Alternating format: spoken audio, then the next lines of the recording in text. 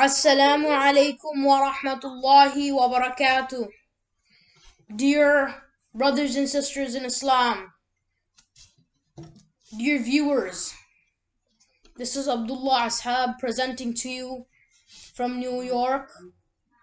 Alhamdulillah.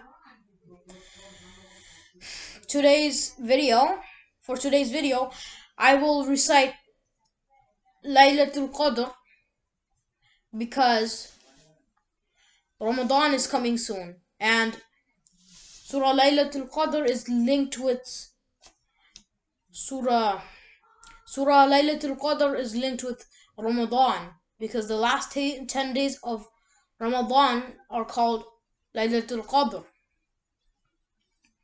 And after that, I will talk about Ramadan as my uncle has suggested in the comment section below to make a video about Ramadan, talking about it.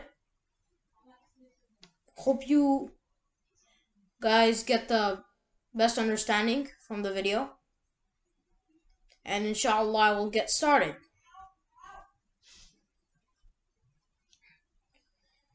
أعوذ بالله من الشيطان الرجيم بسم الله الرحمن الرحيم إنا أنزلناه في ليلة القدر وما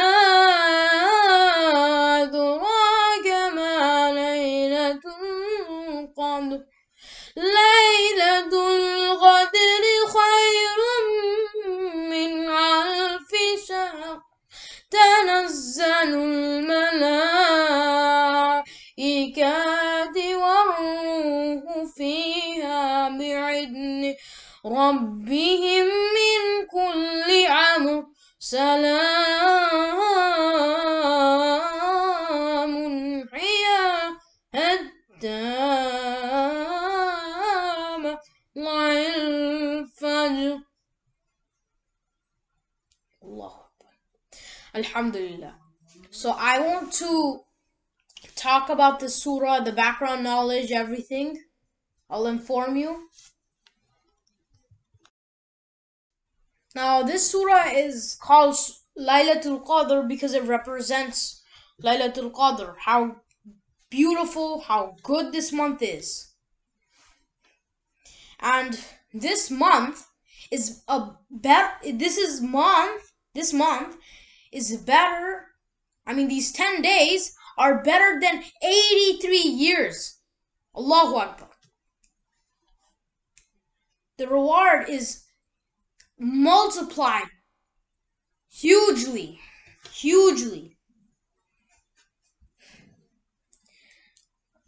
Let's say you spent an amount of money for charity,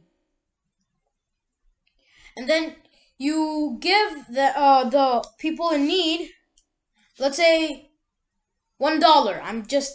I know you guys do give more. I'm just giving an example.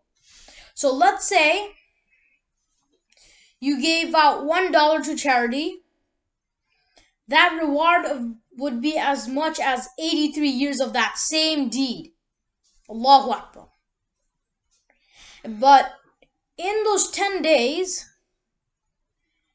we don't know which one is the actual Laylatul Qadr, because those last days, there was a day where this day would take place, but Allah did not tell us, because on the day Rasul sallallahu alaihi wasallam was about to spread the news, was going out to tell the news, he saw two people fighting, and Allah got angry and decided not to give the answer on which day it was. So in any of those 10 days, it could be the best day the whole year, and it's better than 83 years. Allahu Akbar. That's a huge number.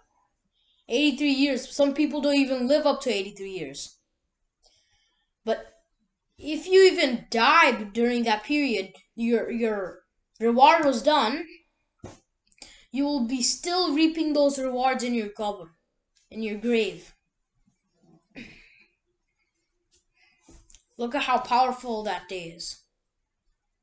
But we should pay special attention to those 10 days and give it our best.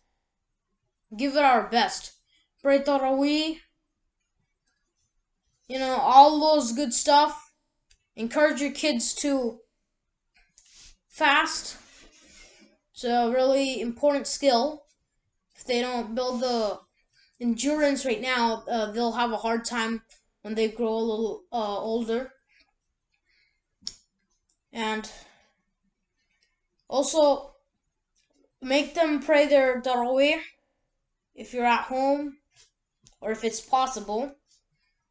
You don't have to push them way too much. Just push them. And inshallah, let's hope they pray. And this Taraweeh will be very good for them. They have to build a tendency to pray their Taraweeh. So when they grow up, they pray as well. Alhamdulillah. And there are a lot of stuff I could say, but I want to keep it minimal. And I also want to give an honorable mention to Rifat Bhaiya from Bangladesh for supporting me so much. He has supported me immensely. And all those subscribers, maybe even you, he might have helped you find me. I just wanted to give him an honorable mention. He's a very hard-working person. May Allah bless him. He might be the only reason you're watching right now. Keep up the good work, Rifat Bhaiya. Thank you. So back to Ramadan. In those last 10 days, we actually don't know which of those 10 days is like the actual Laylatul Qadr. So we should pay special attention to those 10 days. So maybe one day, just maybe, you have done a huge